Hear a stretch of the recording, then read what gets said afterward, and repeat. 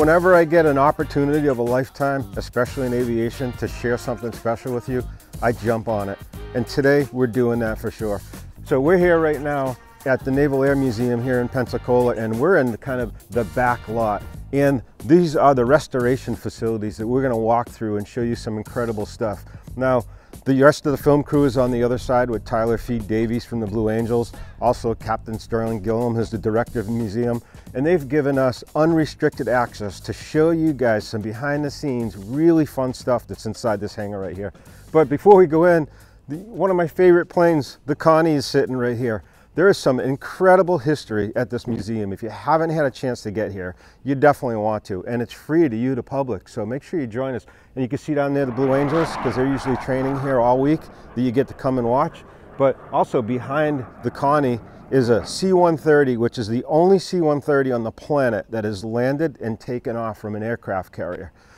To my left here, we've got the kind of secretive Nighthawk, and we have a whole bunch of videos where we walk through all these aircraft. These are all sitting out here in the line getting ready at some point to go into the facility that I'm about to take you into, where they do all the restorations. So really looking forward to show this to you. And you know what's fun about this? There's nobody here. They gave us full access to be able to walk you guys around and just talk about what we see. And actually, while we're sitting here going, you're probably going to hear there's a T6 taking off right there. The Blue Angels just came in from training, and they're about to take off here in a few more minutes, so hopefully we catch them. But let's go ahead and walk inside, and we're just going to start to walk around and check out their whole facility and what they do here. So let's jump in.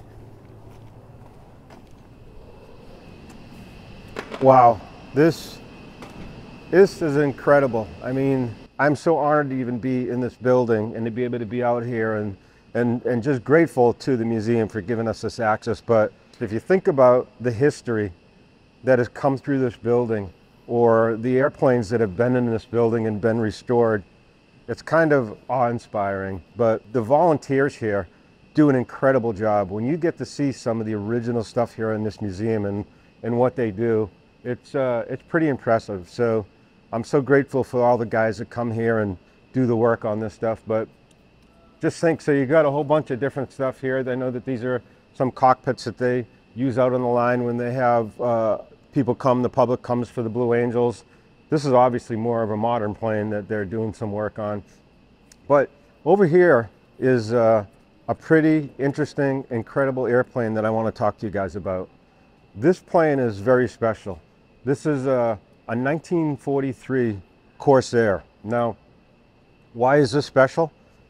This is called the Birdcage model, and it's one of the earlier versions of the Corsair, where the reason they call it the Birdcage is the canopy was kind of like you're in a bird cage, and we're going to show it to you because they're doing an incredible job restoring this. As we sit here today, as we know, there's only 3 of these actually still left on the planet. This one was just found in the 2000s in the bottom of Lake Michigan, and this is an incredible find when they found this. So the Birdcage, the issue I had in the earlier versions of this airplane is the Birdcage is the pilots couldn't see anything. If somebody's on their toe or whatever, when they're trying to look out, they can't see. So they modified this airplane, and this is the original. So they modified it, changed the canopy, they changed some of the gear on the bottom, so it brought it up a little bit. They changed the prop a little bit, and it made it the more of the current version of the F4U. But this is all original. So like I said, the volunteers are restoring this right now. This came out of the lake. It has the original engine in it right now. All of the skins and everything original. Now, the other thing that they did, which was really interesting here, is the whole cockpit is fully restored. We can't get in the cockpit, but what they did is when they were restoring the cockpit, at this point right here, they kept the plane cut in half so that these guys could get in and out easy, because this plane is incredibly hard to get into. So as they were restoring the cockpit, it would just be almost impossible for them to really do that in a timely fashion. They get in there and totally do the restoration that they did. So when the plane got here, they kept it cut in half into 2 pieces so they could get in and out. Now they're getting ready to put the F on here and all the rest of the stuff, but all this is original. And I'm going to show you some stuff on the other side as well, and then we'll get to the engine. But here's something else that's cool. So I'm going to show you something here, and it's the prop. Now, by the way, we're here in the in this restoration facility, and they're letting us just walk around and show you guys some incredible stuff here. But so here is the prop that they just finished restoring. So this prop was on this plane when it came out of the lake. So just think about that. This plane crashed in 1943. In the 2000s, this prop and this plane came out, and they just restored it. And you know, it's incredible. I got to tell you, I can't believe I'm even here. I'm even touching this stuff and going through it. But it's pretty incredible to see the work that these guys have done. And you know what? As a visitor, when you come here, you can actually come and see this stuff. They'll bring you out here and allow you to see kind of what's going on. And by the way, they're just marrying the wings. Yesterday, that wing just got married to the other side. And I'm going to show behind you and the camera guys here in a second, but that's the other wing that's going to go on here. So they're right in the middle of marrying these wings. So here's some gear doors. Gear doors that they're working on right now that are going on. Here is the other wing. Again, it's like crazy that I'm standing here touching this particular airplane. This is extremely rare, and it's really cool to be here. I'm just in awe just being able to walk around and see what's going on. But we have here, you know, the gear isn't on yet. The gear's over here. We'll show that to you in a second. The engine is here.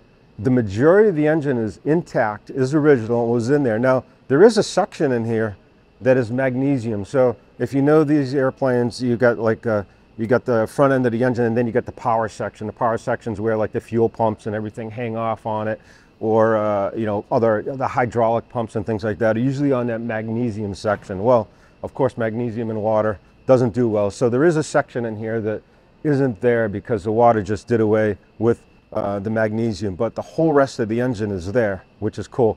I'm going to show you the tires here and the wheels, because I'm going to take you through the whole machine shop inside here. But like, here's the original tires, but like, I just want to show you an example of, this is all original, but then the guys machine this cap where the grease is inside. So you got the ring here, the ring comes out, the grease is in there. This is where the bolt is when they get through, they bolt it up. But there's a lot of parts here that these guys machined all here in the facility. So, you know, the majority of this plane is original, but there are some pieces that they have to redo. But I'm only showing you that because I'm going to get to go into the machine shop and actually walk around the whole machine shop and show you that. But let's go on the other side here, because I do want to show you guys a couple other interesting things that I didn't realize. And now, obviously, we got a lot of aluminum on the plane. Again, I'm freaking out though. I'm actually touching this airplane right here. And that's one thing about this museum in Pensacola, is these planes aren't behind glass. I mean, these are some incredible original aircraft. They're not behind plastic or behind some kind of ropes or something. This is one of the only museums that I've seen where I can walk up to, and they let you walk up and touch some of these aircraft. I mean, you got George W. Bush's plane that he's flown in there. You got Marine One that's in there. You can walk up and actually touch this stuff at this museum. So it's pretty incredible. Let me show you a couple things like this. I thought was interesting. I didn't know this. You know, the majority of the plane is aluminum, but I didn't realize that some of it, you know, the elevator, you got the tail section here. These are fabric on this Warbird, just like our Carbon Cub.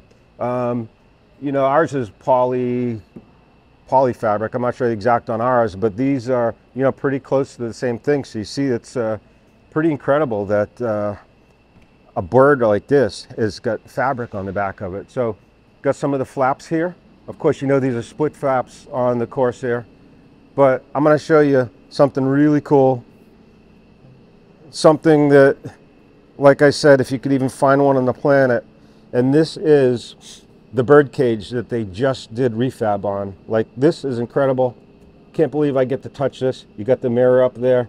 But the team here did an incredible job restoring this, polishing the plexi and stuff on it. It's just, it's absolutely awe-inspiring. It's kind of cool that we're sitting here touching this stuff and getting to walk around. They've been so accommodating to us here.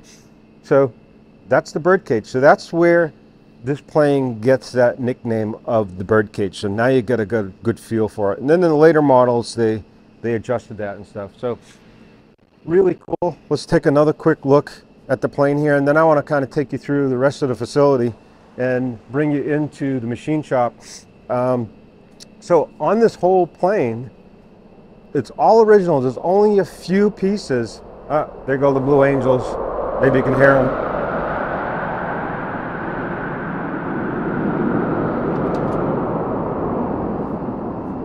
America. The sound of freedom, right? So the majority of the plane is all original. There's only a few places that they had to fabricate. This is one section when the plane crashed that they had to fix this one section. So you can see like the rivets that the team did. This work is absolutely impeccable. Look at what the restoration team here at this base has done. I mean, they just do incredible work. So this whole thing they fixed right here. And then you see here the original spot welds. So you can see where the originals were. So the whole rest of the plane is original. That's all original. And this one section where the plane crashed that they had to take care of. So that's really kind of cool. And then this is the other side where we talked about that they kept the plane split in half here so that they could restore the cockpit. We can't get in the cockpit right now because here's one of the steps to be able to jump up in there. Looking forward to seeing this thing when it's done because it's such a rare, iconic bird. So it's pretty cool. It's pretty impressive. It's I can't say it enough times over and over that how grateful I am that I'm here able to be able to do this and show you guys. So I'm going to show you a little bit more of the hangar here and talk a little bit more as we go into the facilities. But the whole rest of the facility, they do all the maintenance on all their tugs and everything here as to they got one of the other aircraft coming in from the line that's out back here that they're going to start the restoration on in this one, just like in the Corsair. There's a better shot of the Corsair. Let's take a look at it from the front here, but you could see, you know, what they got going on there. So that's pretty cool. All right, so let's go into the machine shop, fabrication, inventory. Again, they've given us, I say they gave us unrestricted access, but just so you all know, we have escorts that are with us as we're walking through, but the fact that they're letting us do this and show this to you guys, I think is incredible. So let's take a peek what's going on in here. All right, so cool. Here we are in the machine shop, or one of the sections. So this is where they do the fabrication and stuff. You'll see that. So we got some raw materials here. Some welding, we've got some bending equipment and shaping equipment. So if we need to, you know, bend some of the aluminum, look at it, we got all this aluminum here on the rack. All these raw materials. And then this is where they can punch and shape some of the aluminum and stuff like that. So get some nipple guides in here. So this is kind of cool. So they got some really great machinery in here. So we've got big grinder here, sander. They've got the vacuums on them. We've got some sandblasters. These are cool. Look at the size of these sandblasters. So this is where they're going to clean some materials. And I'm not a machinist and stuff, guys, but I'm just walking you through. But a lot of you guys probably know a lot more about this equipment than me, but you got sandblasters here. We got cutters, benders. Here's a shaper, so 45 degree or 90 degree bender there for the aluminum. Look, this is really cool. We got a paint booth. Actually, let's look at right here. So they made some stencils for painting on the side of the planes. You can see them here. Look at that. So these are some stencils for whatever, side of the planes, ground for the museum. More presses, saws, another bender here. Oh, this is a cutter. Paint booth here. So now we're getting into some of the areas where they've got avionics, a whole bunch of older avionics and stuff in here. We're going to go down and show you some of the machine shop as well as parts and inventory. All right, so here we are in a little bit of a cleaner area. Kind of cool. We've got SOP manuals in here. Looks like we've got maintenance manuals all through here. So this must be where they do a lot of their documentation and things on what they're doing. Bulletin board, emergency exit stuff. So again, all kinds of manuals and stuff. So this is more office, but let's see, we're going to get into down here. We got, well, this is kind of cool. So here's where they can do like some of the restoration on seats and cushions and fabrics and all that kind of stuff. So you got a whole sewing section here, whole fabrication section here. That's pretty cool. You got grommets and things. This is cool. This is what I want in my hangar. Here's a whole machine shop. So a couple lathes in here, not a couple, a whole bunch. We got grinders, a couple lathes. We got a 1/2-inch lathe here, 1/2-inch lathe here. We got a 1-inch lathe over here. This is really kind of cool. I mean, this is some really great stuff. Let's snake through over this side. Check this out. So we've got all kinds of drill presses here. God, it would be great to have some of this equipment for doing some of the work we do on airplanes, but this is really impressive. It's, again, pretty cool to be able to see this stuff. And now we're into some of the parts, supplies, all kinds of avionics and things. So look at some of these old radios that are from some of these old Warbirds and things. This is just blowing my mind to be able to see some of this kind of stuff. Hopefully nothing's classified here, but I'm sure they're going to check it all before we go. But got some altimeters, RPM gauges, turn coordinator, HSIs, some really crazy old stuff through throttles. And then over here we got all more parts, supplies. Check out this board. So this is what I want to do when we're building the Carbon Cub, because we're getting ready to go ahead and do a full build and film the whole thing from beginning to end for you guys. But when we get the crate in and we get all the parts in there, this is exactly what I want to do in the hangar, is to create the boards like this and get all of the materials and stuff inventoried and up on the wall like this, and get ready to do the build. So we're heading out of here. Let's go out back to the next hangar.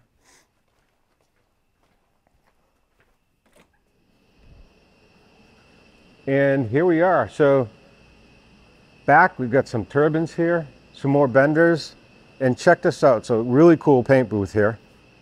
That's awesome. And look at these props. So I hope you guys enjoyed it. I mean, I want to thank the museum for letting us do this walk around and giving us this kind of access. This place is incredible. You got to come check it out. If you can get this backstage sort of tour, makes it even better. But I'm just so grateful and thank you that we're actually here in this facility and get to share this with you. So we'll see you on the next one, and take care, everybody.